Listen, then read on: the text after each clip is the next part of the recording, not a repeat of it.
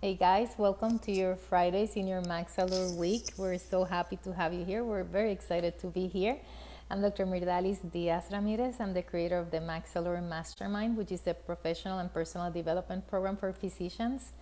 And we learn there many things. We learn there about stating our vision. We learn about mindset, wellness, business, finance, and we also have our podcast, Design Your Physician Life.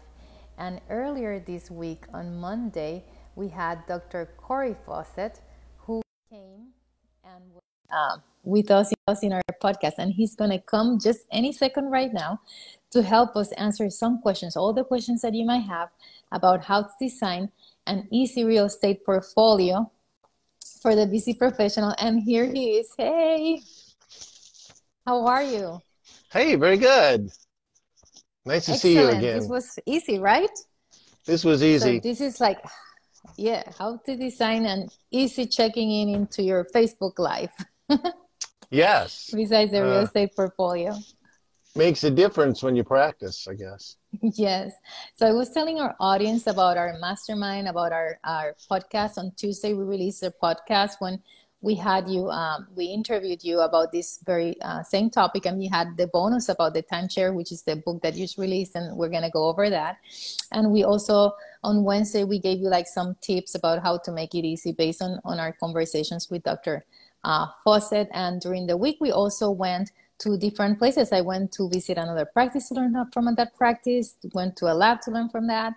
And this week, I've experienced other things as a physician entrepreneur. I have to tell you that I've seen my first patient without that burden on having so many blocks between the patient and myself, the care. So today, I was able to see my first patient in my functional um, medicine practice here in Sarasota, Florida, that I share with Dr. Arun Rao and Dr. Miranda Phillips. And I'm in the clouds right now, cloud nine. So I cannot imagine when you design this portfolio and you're able to, um, be able to practice for joy. I feel very joyful today, and I wanted to share that with everybody. So let's go on, guys. I know, welcome to all of you who are here. Welcome, Fiona, Isaac, Jack, all of you who are there joining our podcast and our Facebook Live. And we want to ask some questions to Dr. Fawcett. First, can you show us your book? Because we're very excited. It is The new one? already, yes, yes. Look at that. We have it backwards. I don't know how to make it forward. I Basically, don't know how it's to do a that. guide to loving your timeshare. And we know that that's a little bit controversial, but maybe we can start with a little bit of that because it's already a bestseller, right? Yes, that was first day it came out. I hit bestseller status, and that was pretty nice. It's nice to wake up like that. I wrote this book because I just got sick and tired of everybody telling people how bad timeshares were. I mean, I've been a timeshare owner for 30 years and had a great experience. And it's very economical way to travel to very nice places with a kitchen. When you have little kids, that kitchen was awesome. They had their own bedroom, and so we could sleep in, they could sleep in. Whoever got up could go to the kitchen and have breakfast. We didn't have to get dressed up and go to a restaurant or something. But I've had such a great time. I finally decided I'd had enough. I needed to tell people the true story about how to use your timeshare. And the real problem is that people get a timeshare but no instructions. You know, it's like having a baby. You have a baby, but no one tells you what you're supposed to do with the baby. No one tells you how to change the diaper. You got to figure it all out yourself. And that's what happens with timeshares. You get a timeshare and then you don't get any instructions. And people don't know how to use it. They can't seem to make a trade. They end up not going somewhere, and then they're paying their fees for the year. And they get disgruntled and mad, and then they tell everybody how terrible a timeshare is. I see the same thing with real estate when you have a reluctant landlord who didn't really want to be a landlord, ends up being a landlord because he couldn't sell when he moved, and then it doesn't turn out well, and he's telling everybody how terrible it is to be a landlord. But Mm-hmm. frankly, he doesn't even know what it's like to be a landlord.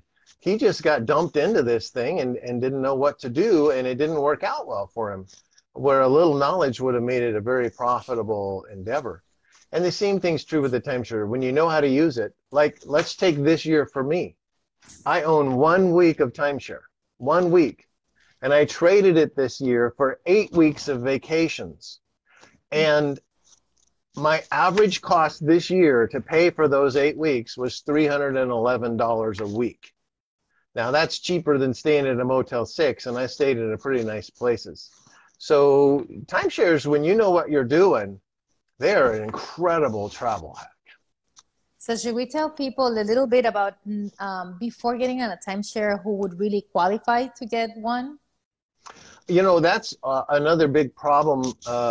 When you go to a timeshare sales pitch, which by the way, go to the hotel never go. And yeah, never go. The free tickets, they're not free. Free tickets, right? free they're tickets. Not free. That will be the most expensive free thing you ever get. Okay, you don't want to buy your timeshare at a timeshare sales presentation. That's where you pay super top dollar for it. You want to buy them on the secondary market when you get them close to free. Why pay $70,000 for something you could buy for $2,000? So you want to stay away from there. But the problem is that those people, their choice of who should buy a timeshare is anybody who is married, has at least $50,000 a year of income, and is over 25. If you meet those qualifications, they'll sell you a timeshare. Well, the problem is that's not the qualifications of people who should own a timeshare. And when the wrong people end up buying one, then they're unhappy.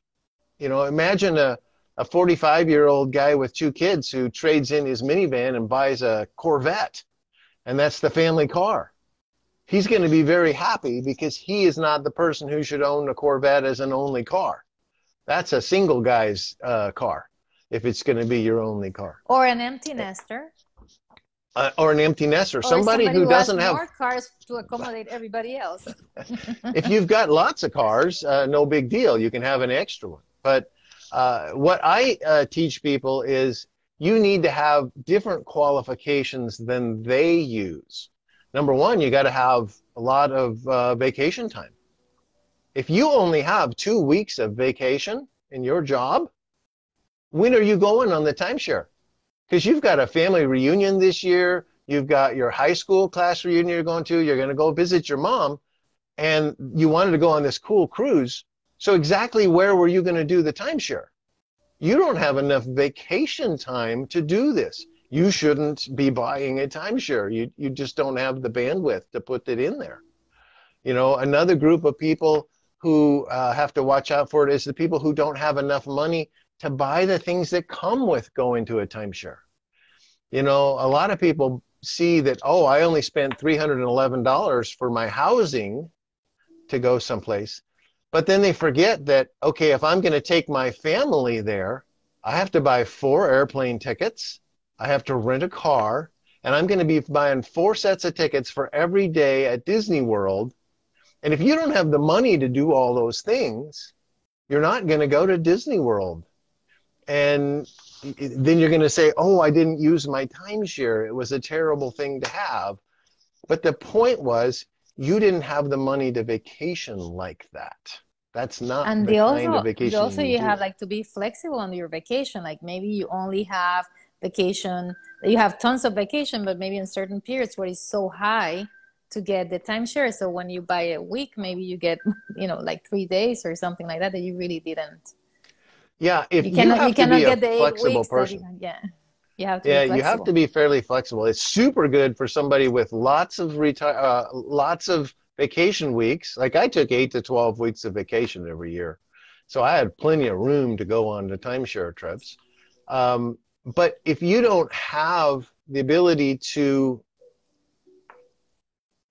be flexible to what's available, like you have to go on this week and this week only. Like maybe you have work for a company that they have downtime, and when they have downtime, I used to work at a plywood mill like that. When the plywood mill went down, everybody was on vacation. That was your vacation week, and that was that. And if you have to take vacation at a particular time, you will have less ability to get what you want when you're trying for a timeshare. That's You know, the way terrible. I did it, I worked in my general surgery practice, and I always turned in my vacation times a year in advance. So before the call schedule came out, okay? So I made my timeshare trades over a year in advance, and then I told people, "Oh, I'm not going to be here that week. Don't put me on call that week." You know, and so then my call schedule was made around my vacation schedule. If you let them make the call schedule first, and then you're going to say, "Okay, I'll try and work my vacations in between," no matter whether you're doing timeshares or anything else, you're going to have less ability to get what you really want to do because you've limited your options. So when you have timeshares, you know, there's only about 4,000 of them to choose from, unlike hotels, which, you know, I don't know, million hotels. I don't know how many to Too choose many, from. too There's many. less to pick from. And so you need some flexibility in your schedule so that you can pick what you want. Tell us And then about the people secondary complain. market.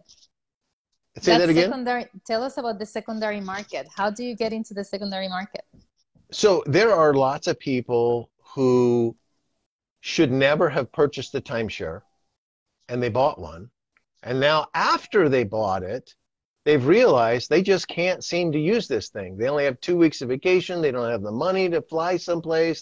They can't use it. And so they're getting rid of their timeshare. Now, those things go for cheap.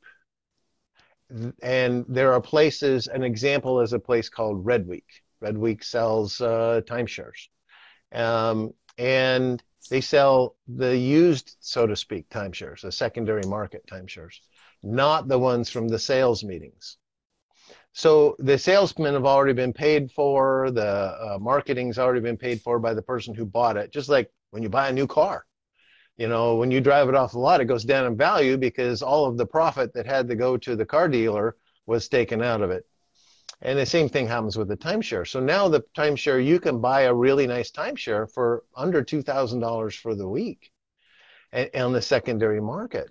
And you don't want to go to those high pressure sales meetings to buy that same timeshare for maybe $50,000 on the primary market and pay all those people's commissions. You want to wait for that same place to go on the secondary market. There was a guy in my book. At the end of the book, I went around and interviewed different people at the swimming pools at the timeshare where I was at. And one guy told me a story that he went in Hawaii. Now, Hawaii is a very expensive purchase spot. I own in New Orleans, which is a less expensive purchase spot. But he was in Hawaii, and they offered him this timeshare for 90-something thousand. And he whipped out his phone and looked on the secondary market, and he showed the guy, "I could buy this same timeshare for $2,000. Why should I buy it from you for 90-something thousand?" Oh my The salesman goodness. wasn't very happy about that, but you know, you should be looking for bargains. When you're looking for a bargain for a car, you want a 3 or 4 year old car that somebody else already paid all the commissions on, and now you can just buy the car. And timeshares work the same way. That's amazing. Well, let's move on into the topic that brings us today. That was quite a great bonus, and congratulations on your book. Congratulations on being Oh, thank you. bestseller just out of the, out of the gate right there. And we're gonna do hashtag guide to loving your timeshare, and also do hashtag live, hashtag replay, reshare this. We're gonna go ahead and talk a little bit about how to make, design an easy portfolio, real estate portfolio, especially for the VC professional, the physicians who are so busy, they don't want to deal with things.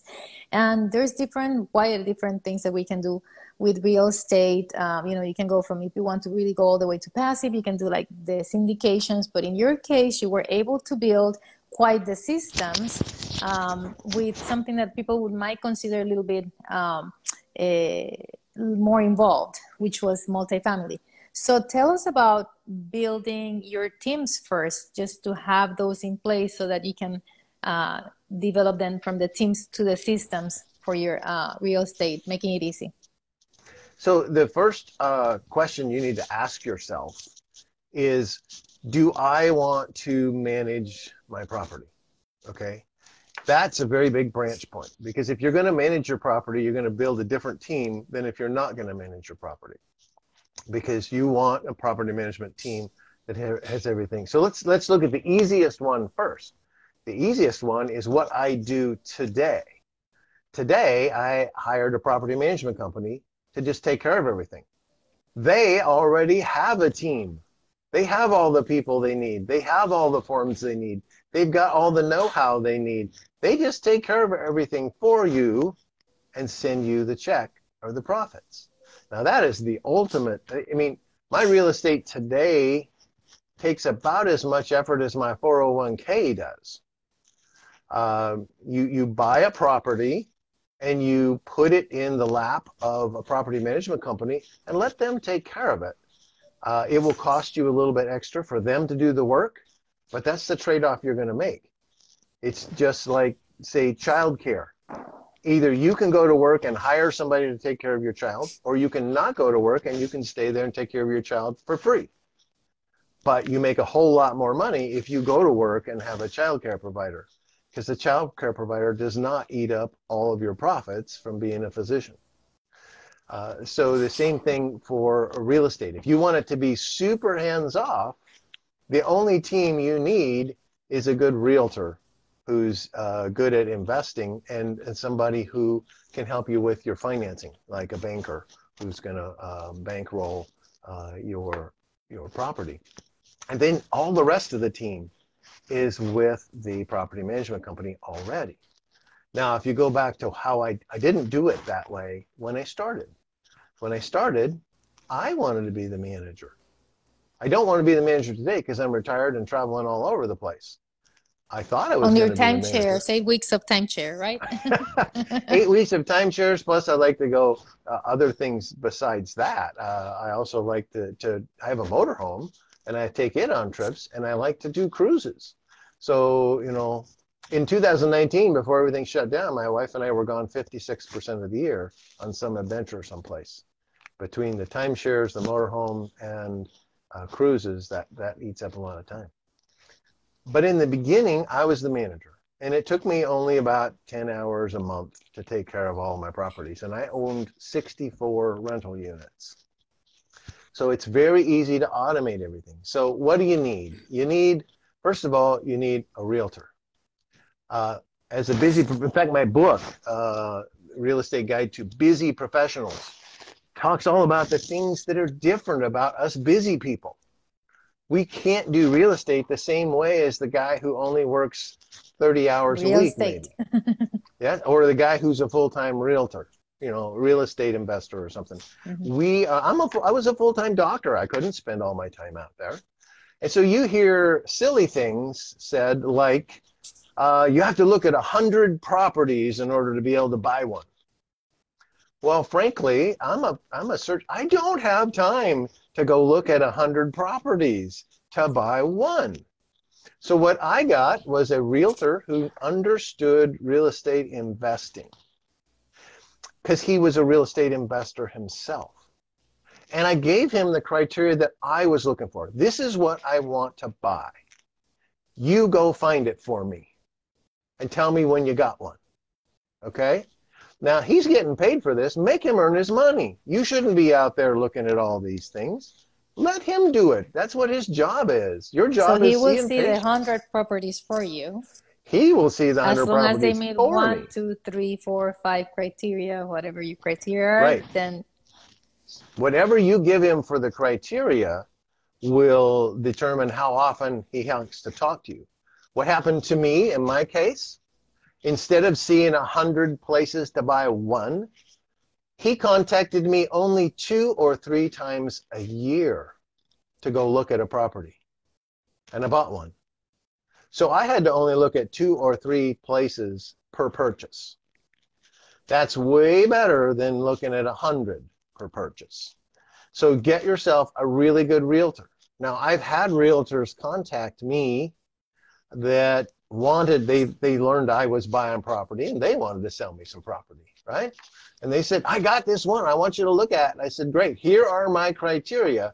When you find something like that, you call me. I'd be happy to buy it from you just like I'd buy it from my realtor. And then they'd call me the next day. Hey, I got one.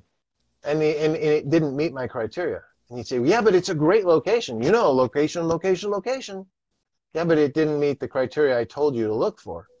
Well, okay, I'll go find another one. He'd call me the next day. Hey, I got one. And it doesn't meet the criteria. You know, so he was just trying to sell me a piece of property. That is not a realtor you want. You want a realtor who understands what you want and will look for it for you. I told that guy, please don't call me back again. You don't seem to be able to follow directions.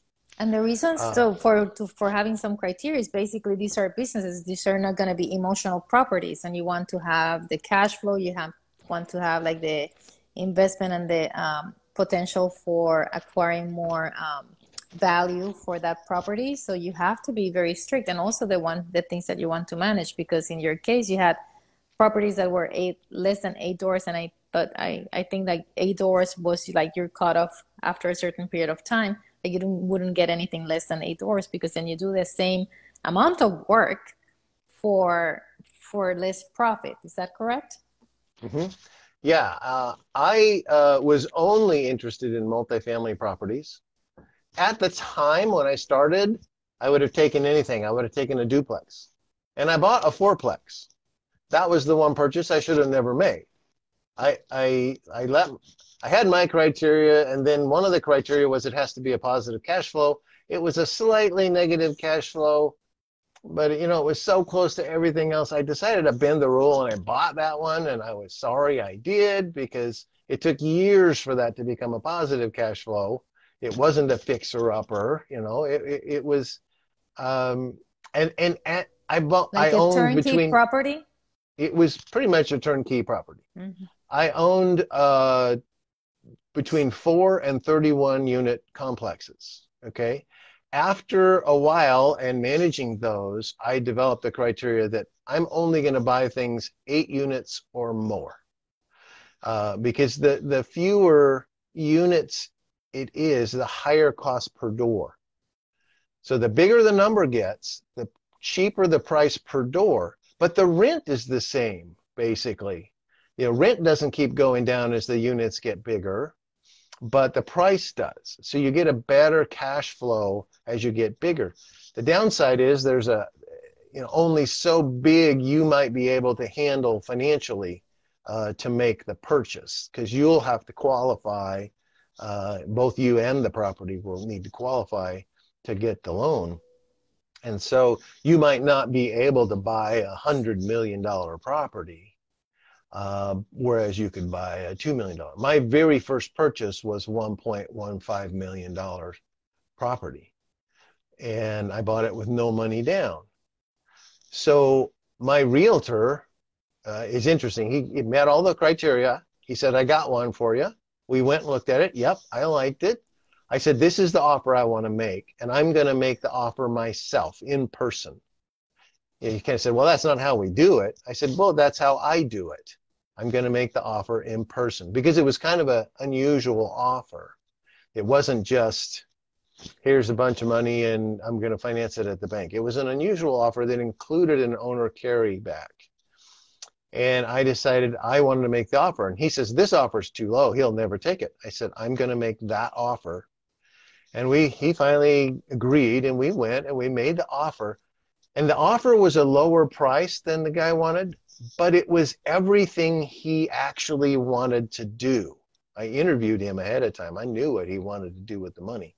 I gave him everything he wanted to do, but not his asking price. He took it. And my realtor said, if I'd have known he'd have taken that, I'd have bought it myself. But I gave him everything he wanted, so how could he not take it? In my book, I actually detailed that purchase, exactly how I did it, what was the offer, how it worked out. But you need a good realtor. That's probably your very first guy, because you can't be running around looking at all these properties. And where did you find your realtor? Like, oh, before I forget, before you answer that question, and then tell me at the bar next door. But if you have any questions, let us know, because we have him here, so we can answer any questions that you have, how to make it easy for your real estate portfolio for the busy professional. So where did you find this realtor? It was my next door neighbor. Oh, well, He next just door fell bar, in my next door lap. neighbor.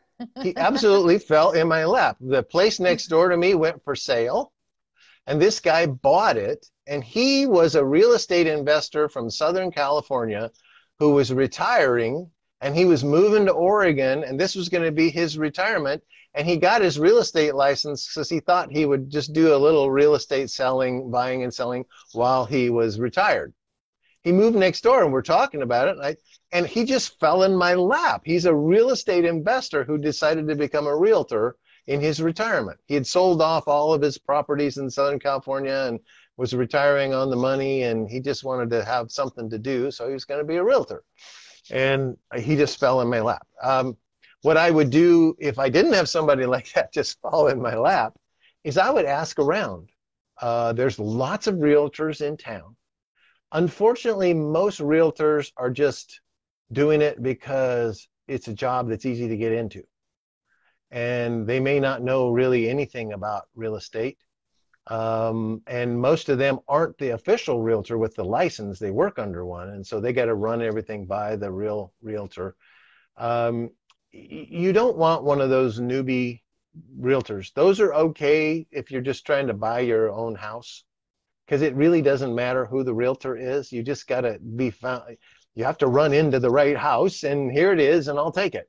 But when you're investing, there's a lot of special criteria you're looking for in the property, and you need somebody who can really pick those things out, because they don't usually show up in the real estate prospectus. You got to look between the lines for some of the stuff you're after. And you for my mentioned criteria. something very important for that guy who fell on your lap. Like, he was a real estate investor first. So Yes. he knew what it took, and he had already sold his property. So he knew like the whole process from your point of view, even though you were starting. He was not only a real estate investor, he was a successful one who had retired off of his earnings, Yeah. So yeah, you want that kind of guy. So you ask around for that. And then when you meet one, you want to ask them, what real estate investments do you own? If they don't own any real estate investments, they're not the person for you. Now, my guy didn't own any real estate investments because he had recently sold them all, moved, and retired. Okay? So, but he had recently owned lots of it. So you want somebody who's actually had skin in the game and understands real estate investing, not just how to sell a building, but he needs to know, or she, how to actually pick a winner, how to figure out what the cash flow is going to be. I made my realtor do a cash flow analysis before he even called me, because one of my criteria was that it's be a positive cash flow even if it was 100% financed, so that the potential to do a no money down deal existed. That was something I wanted to do. What happened to me was I read this book about no money down real estate. I thought, well, that sounds cool. And I went out a month later and bought a place, $1 million place with no money down. And then I says, I'm just going to buy the rest of them like that. That was fun. And so it became a challenge for me. How can I buy only no money down deals? I didn't need to buy only no money down deals, but I thought it was a cool challenge. It made this fun for me. It made it a fun game. So he had to be able to calculate that out and estimate that he thought it was a positive cash flow before he contacted me.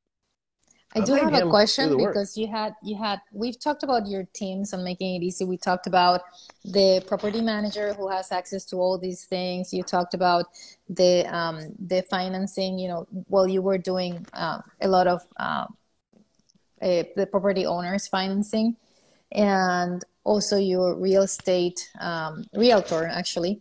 But at the beginning, you were type of building things yourself, like remodeling yourself. You did that for a year. You decided to do that.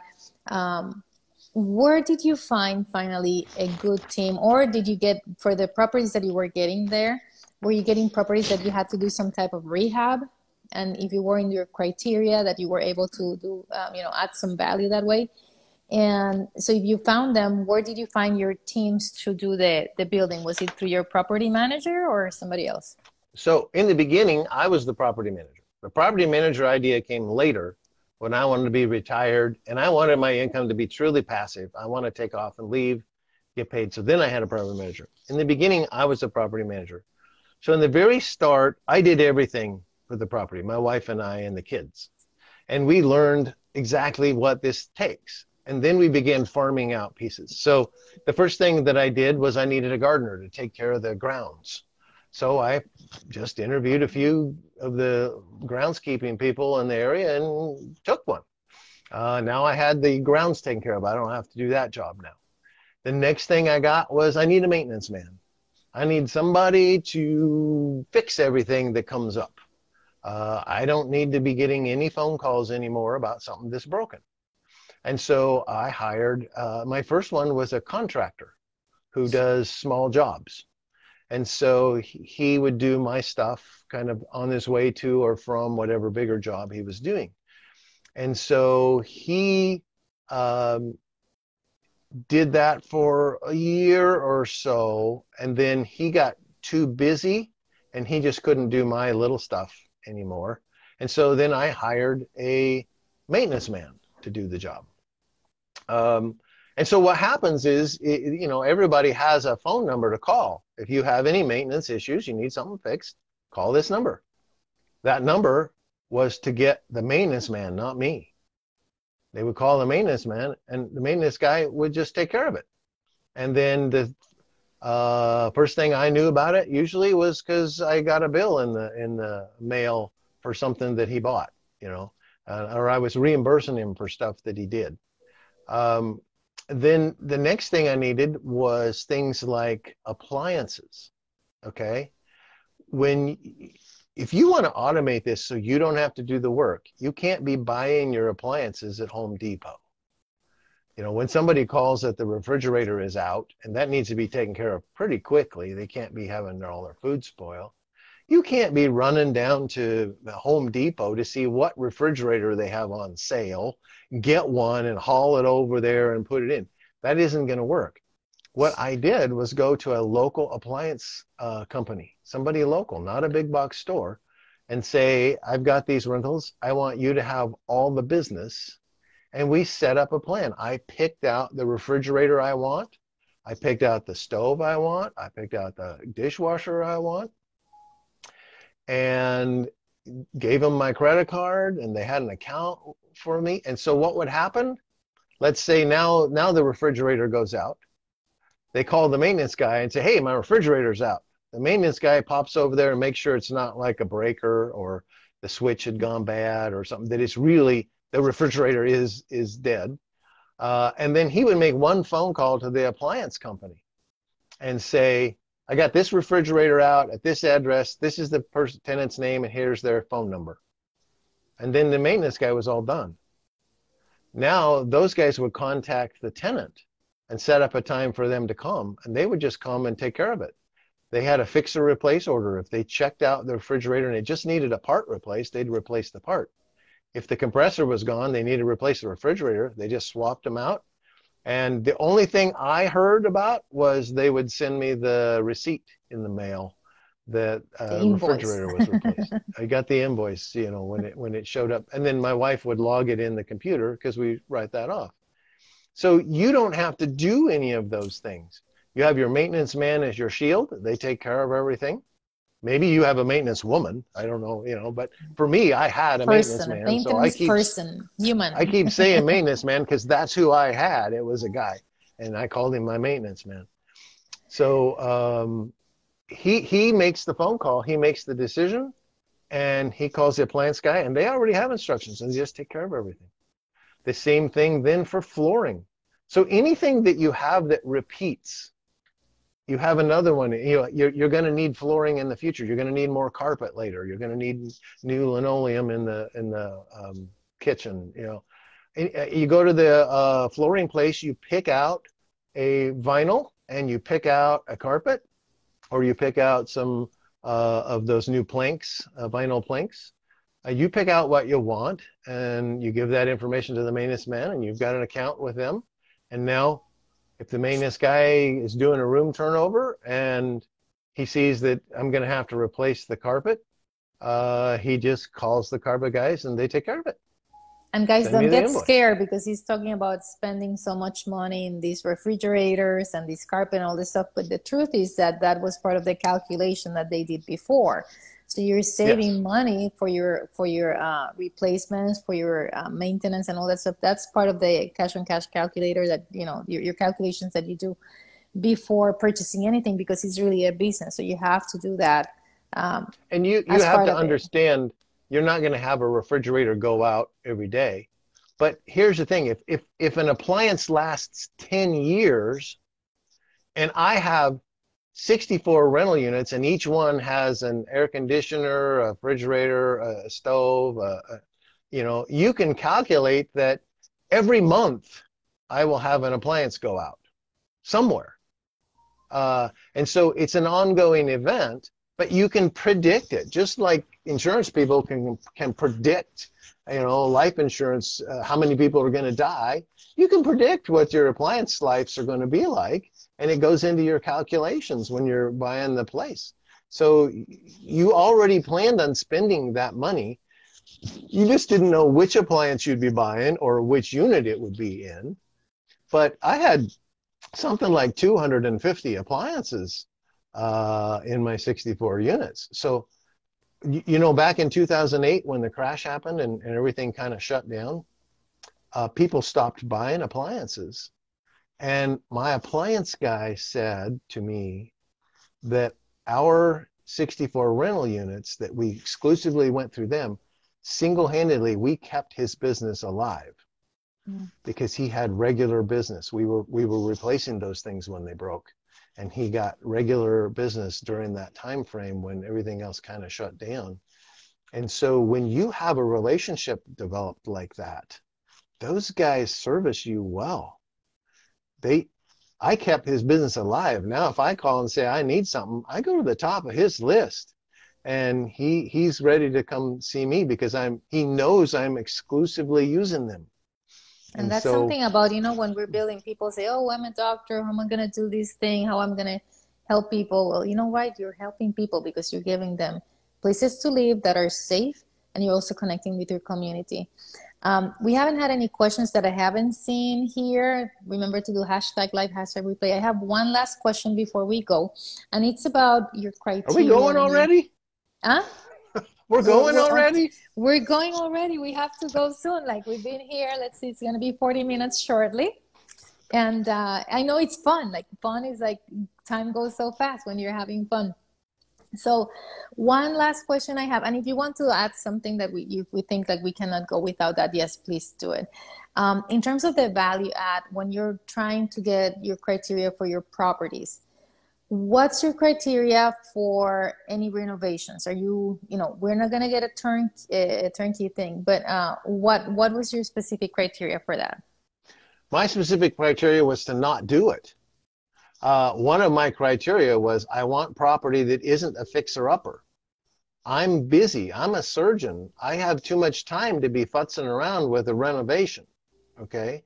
So when I was buying property, one of my criteria was that the prior owner has been taking care of the place and there are no major obvious renovations that need to be done.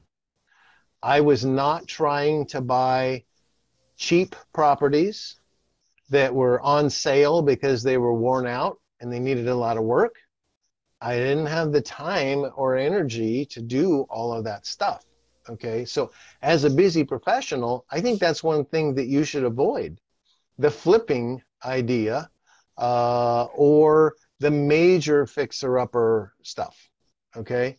Later on, I bought one to fix up, and what I learned doing that was everything cost more than you thought it would, because you would start to fix this one thing and you'd find another problem as you're working on that one.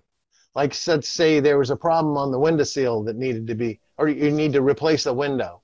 You go to replace the window and then you find some dry rot in the corner. And now you got to replace that.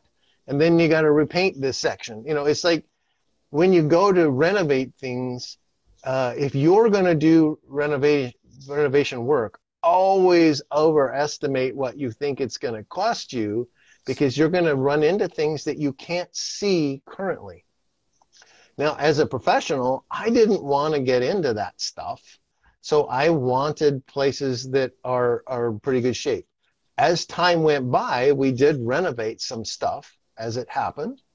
And we already had money set aside. As the money came in, don't spend all your money as it comes in. You set aside portions of it for future things that happen. You will need a new roof someday. Those aren't cheap. You will need new flooring someday. So when you make estimates, let's say that you estimated $75 per door per month as future repair expenses. If you didn't have any repairs this month, you still set that money aside. So it will be there when those renovations do come. And they will happen. Every now and then, someone will destroy your apartment. I mean, it just happens. Once in a while, you walk in and you say, oh my goodness, what happened here? Okay, now that one's going to take a bunch of money to fix it. And so my repair guy, my maintenance guy, he spearheaded taking care of everything. And what he couldn't do himself, we had a contractor that worked for us. And that contractor did this thing, the bigger jobs that my repair guy couldn't do. He did the little stuff. And then if anything big happened, like we had the railings. There was an upstairs balcony thing, and the railings were wooden, and they were rotting and beginning to be unsafe. I was afraid they were going to break. Someone would lean on them and they'd break. And so we had to replace all those. So the maintenance guy wasn't going to be doing that. And he contacted the contractor, and then they took care of a major renovation of replacing all the railings on that. And so I think you should think long and hard about renovating things. Are you the kind of person who wants that kind of a job? Because that's a job when you're going to renovate, even if you have someone else doing the work. If you've ever built your own house, you know, you're not doing any of the building, but for some reason you still had to do a lot of stuff. You're having to pick out, the contractor doesn't usually pick out the stuff. You have to go pick it out because they don't want the responsibility to put the one in that you don't like. So you know, there's a lot of extra work. And if you're going to do renovations, you got to make sure you have the bandwidth in your schedule to add the hours that renovations are going to take, because you can buy some great bargains, but they're not as big a bargain as you think if you now have to sink a bunch of more money in. Or you could have just paid a little more money in the first place and have it already fixed. And since you're looking for a positive cash flow, you're okay either way. So myself, I never wanted to tackle that concept of having to buy something that needed renovating. There's a lot of people that go for the value add. They're buying it at one price, and if you renovate it and you can make it a nicer place and you increase the rents, you automatically increase the value of the property. And those people are really after cash out refi, because that's what the value increase was for, so they could get their money all back and go to the next deal. But when you do that, your cash flow drops down, because when you did the cash out, you made a bigger loan. And so now you have to take less cash flow. I was in the business of having positive income. I wanted the cash flow because I wanted to retire on that cash flow. So I wasn't that big into cash out refinance.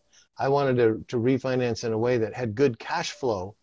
And I kind of wanted to do renovations that raised rent that didn't take a lot of money and time on my part, that were quick and easy.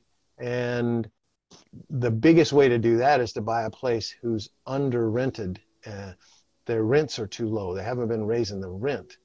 And so what you can do is you just clean it up a little bit and you get it back up to market rent, and you had a value add without having to do a big renovation.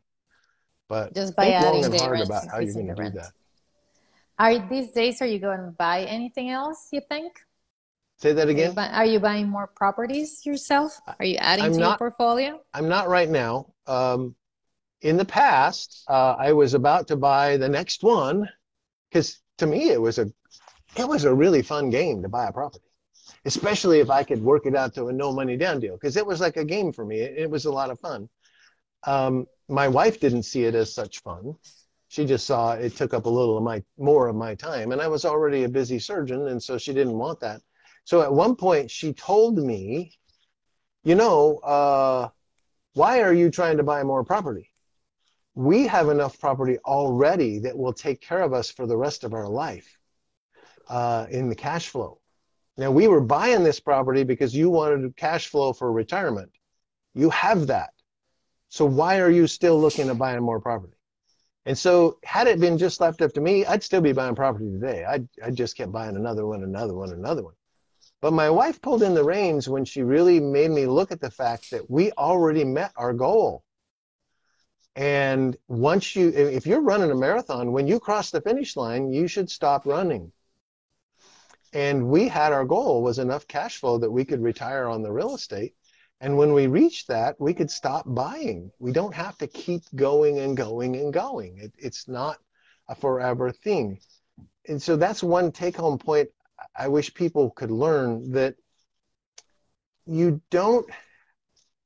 should draw a line in the sand and say, what is your goal with the real estate you're buying? And so you know that there is a finish line. If your goal is just an extra $1,000 a month, when you made an extra $1,000 a month, you don't have to keep going. You met your goal. If your goal is retirement, if your goal is to own $100 million portfolio, then you're going to keep going for a while until you get there. So But how much do you set your need goals. to purchase so that you can go on using your 8 weeks of timeshare a year? That was your wise goal. For us, that's different everywhere. Okay. So how much property do you need? It's very different dependent on how you finance the property. So for instance, in the beginning, we bought it no money down. So there's very little cash flow in the beginning. But as we paid off things, now the cash flow kept going up. And as the rents went up, the cash flow kept going up. So for us, the answer was we needed enough cash flow coming in from the properties to exceed our living expenses. Okay? Now, you can increase cash flow by buying one more property that has more cash flow, or you can increase cash flow by raising some rent, or you can increase the cash flow by paying off the mortgage. My wife's idea was, why don't we just pay off the mortgage and then we have the cash flow we want? We don't have to keep buying more units to get the cash flow we want. We could pay the mortgage off and have the cash flow we want. How much money did you spend from your own money on that first deal? Zero. I actually got paid cash back at closing. So I think I got like, I don't know, $2,400, something like $2,000 something check when it closed. And I spent none of my own money on that first deal. Now, what I did was I had the owner carried the main mortgage, which was around 70%, I think, of that deal. And I borrowed the other parts as well. And so I used my own money to help pay down the borrowed down payments. So basically I paid the down payment over time, and I used excess money I had to then invest in that property. So total, I think we put 400 and something thousand into our real estates in the 21 years we've had them. That's so awesome. early on, we put money into them to help pay down the mortgages, and we took none of the profits. All of the profit that the property made went to paying down the mortgages, because our goal was cash flow, and cash flow goes up as the mortgage goes down. So you have less mortgage, when you retire. Let's say you've paid off half of the mortgage and you're getting ready to retire. Well, refinance that mortgage down to the new value, and it'll drop your payment in half. And that just doubled your cash flow. So we were after cash flow, and to do that, instead of buying more properties, we paid off the debt and we got the cash flow. And today, the properties make more money than we can spend in a year. I guess there's no such thing as so much money you can't spend it. But in our lifestyle, we have a pretty nice lifestyle, Don't and worry, we we have some vacation a lot. viewers here who will probably have some ideas of how to spend that extra money that you don't know how to spend. So don't worry, we Oh can come yeah, up with some of those. I do it's want to always a thank good you time to for get a being new here. motorhome. Oh my goodness. I want to thank you for being here with us today. You've been more than generous with your time. And guys, if you want to hear more, just contact us. We have the Max Salary Mastermind. Our website is MAXALLURE. Remember to do hashtag replay, hashtag live. And can you please tell us about where people can contact you so that if they have more questions for you, they can keep learning and getting your books and your resources? Everything can be found at my website, which is FinancialSuccessMD.com. And if you have a question that we didn't answer, or you want to talk to me or get a hold of me, my email is md@financialsuccessmd.com.